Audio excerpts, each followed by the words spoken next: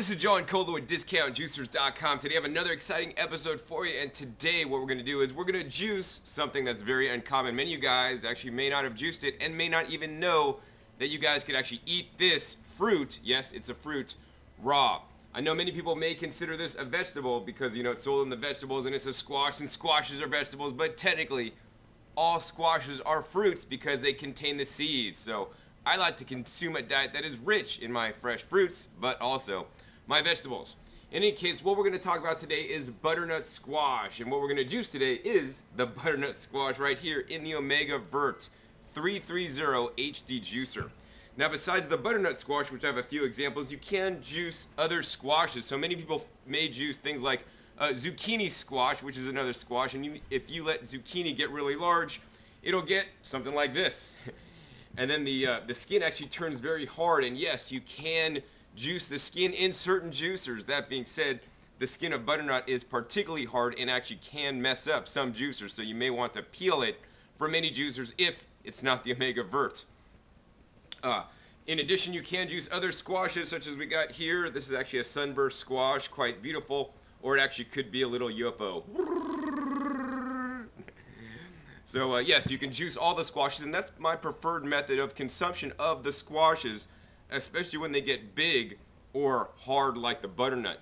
Now, butternut's really good to juice because it's really rich in nutrition because it has the beta carotene. The beta carotene is because of that orange color, much like in carrots has beta carotene. But the butternut squash has one up on the carrots. It also has the alpha carotene and also a host of other phytochemicals and phytonutrients, including a lot of antioxidants. Provitamin A is probably the highest in the butternut, followed by vitamin C. Some studies have shown that butternut squash and eating a fruit and vegetable based diet can be anti-inflammatory and just be good for you. So that's why we're going to juice it today. And what we're going to juice today, we could juice straight butternut and drink it. It wouldn't taste so good. So what I'm going to do is actually dilute it down with some apples. So in general, apples and squashes are in season at the same time. And I always encourage you guys to eat seasonally whenever possible.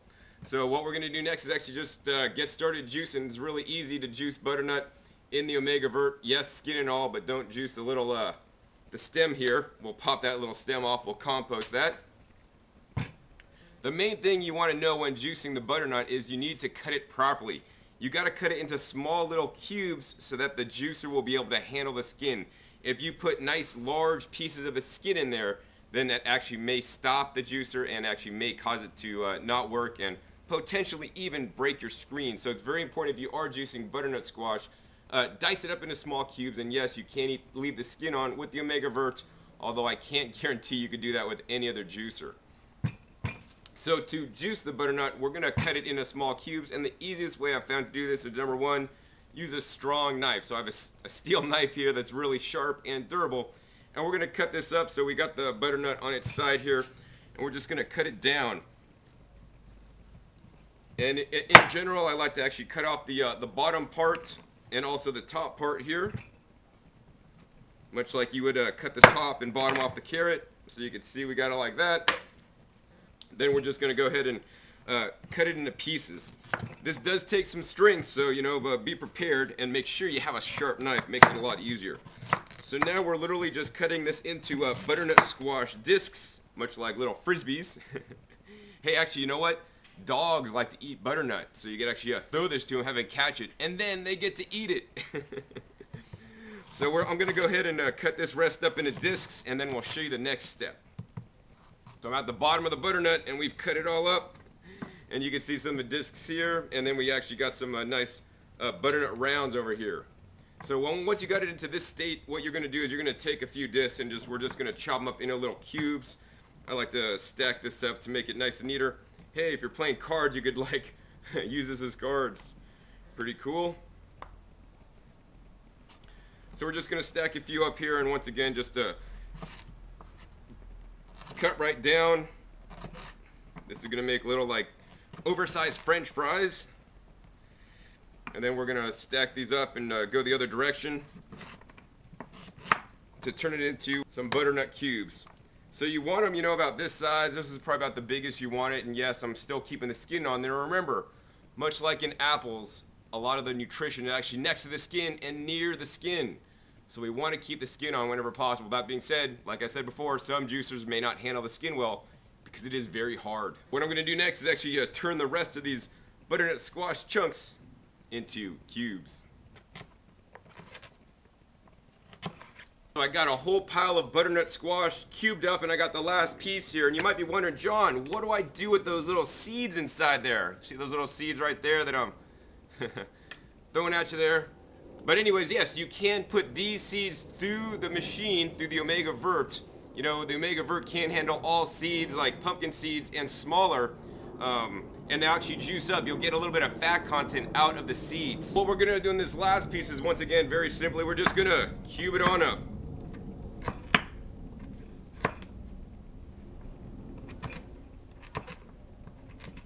All right, now that I got all the butternut squash cubed up, the next thing is we're gonna pre-cut a few apples.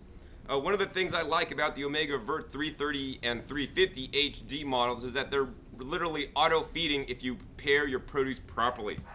So for apples, we're just literally gonna cut it up into some pieces so that we can drop them in.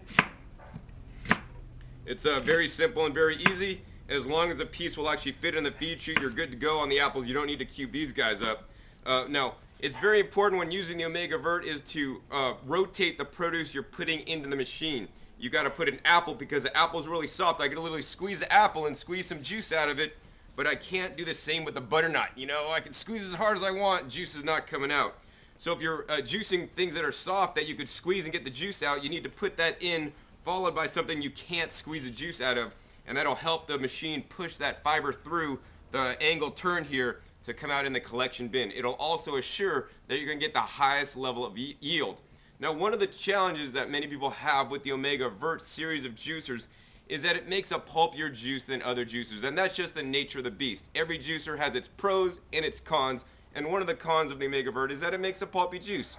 So what I like to do, instead of using the standard catch cup here, is I went down to a local big box store, and you could get a little Pyrex or Anchor Hawking 4-cup measuring cup, and I got a standard strainer. All you got to do to remove the pulp is put the strainer on top of this and put it right below, and this fits really nice, and you're going to go ahead and strain all that pulp out so that you could have a literally pulp-free juice. I guess now that we got our produce prepared and I explained that to you, next step is to turn this guy on. I like this machine because it runs at 80 RPMs, which is 80 revolutions per minute, which is really slow, so it's relatively quiet. So if you got kids sleeping in the morning when you're making your juice, you're not going to disturb them like other juicers that run up to 10,000 RPM and literally have been described to me as an airplane taking off in my kitchen. So we're going to go ahead and turn this on. It's pretty quiet. We're first going to start out with the soft stuff, the apples. Put one apple in there. Now we're just going to put some butternut squash in there. It's very important when feeding the machine, don't just keep cramming stuff in there, and don't use the pusher. As you can see, I'm literally just dropping things in there. It literally sucks it right in, starts juicing it right up. So we're gonna pretty much rotate a piece of apple and then some butternut squash. And as you can see here, we're getting some delicious orange juice coming out. Now this is not orange juice, but it's orange in color because of the carotenoids and antioxidants and the phytochemicals that are so valuable and beneficial for us. You know, a lot of people think you gotta cook the butternut squash because it's such a hard squash to extract the nutrients out of, but when you're cooking the food, you're lowering the nutrition of the food and killing all the enzymes if you're heating it above 118 degrees. So by juicing it, you're gonna maximize those antioxidants and phytochemicals so that you can be as healthy as you can. One of the biggest challenges with Americans these days, in my opinion, is that, you know, a lot of Americans eat a lot of junk food, and a lot of junk foods are high in calories but low in nutrients. The food that you're seeing on the table here are actually low in calories but high in nutrients, and that's the way I believe everybody should be eating. And the Omega Vert 330 HD allows you to maximize the amount of phytonutrients and phytochemicals to get into you, because those things have been shown that they can help prevent disease. In any case, this is going really well. We're just going to go ahead and juice some more apples in here, followed by some butternut, and continue going. So this is juicing really well, continuing to put the apples, followed by the butternut squash here, and every once in a while I just shake down this strainer to get some of that juice in there. And what you're going to notice is that on this side the pulp is coming out, so you're getting the apple pulp and the butternut squash pulp, and every once in a while you're going to have to push this down. If the container gets full, you're going to have to empty it. And this is the pulp right here. Check this out. I can squeeze this pulp and literally no juice comes out. This machine is very efficient at juicing the apples and the butternut squash. So I like this one a lot. I guess another question you guys might have is, hey John, can I juice the little apple seeds? Well, based on my research and what I choose to do is I choose to juice the apple seeds. Now, while they do contain cyanide in small quantities, I don't personally believe it's a problem, but if you're concerned about it, I would encourage you to remove them. So we're just gonna go ahead and continue juicing this stuff to make one tall glass of fresh juice. So we're putting some more apple in, once again, followed by some butternut, followed by some apple, and then by some butternut. And we're not even done juicing. We still got a lot of the butternut, and we got 2 apples left, and we've already created literally 3 cups of juice right here. Now, once you put the last piece of produce in the Omega Vert, you want to let it run a while. You don't want to just put it in and turn it off, because, you know, it takes time for the produce to feed through the machine to come out. How do you know when to turn your machine off? Well, take a look over here at the pulp coming out. If the pulp stops moving and stops coming out, then you're ready to turn the machine off. So now we're going to go ahead and turn this guy off. We're going to go ahead and shake our strainer down a little bit. I always like to move the pulp catch bin under the juice spout, so if any drips come out, it goes into there.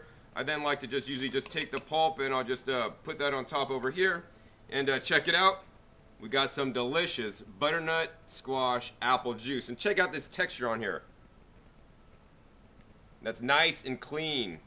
Virtually pulp-free now. And it looks just like a dark, deep, rich carrot juice. That is absolutely delicious. This mostly, to me, tastes like apples. You could barely taste the butternut. The butternut does add a nice flavor, but also a really good sweetness. Juicing butternut in the Omega Vert is probably one of the best juicers that I know of to juice butternut, because it is a nice hard squash. And remember, by juicing your squash, you're going to get more of the nutrition in it instead of cooking it. So I hope you guys enjoyed this episode learning more about how to juice the butternut squash to make a delicious butternut squash apple juice. Once again, my name is John Kohler with DiscountJuicers.com. Be sure to visit DiscountJuicers.com/YouTube for special promotional offers for our YouTube visitors.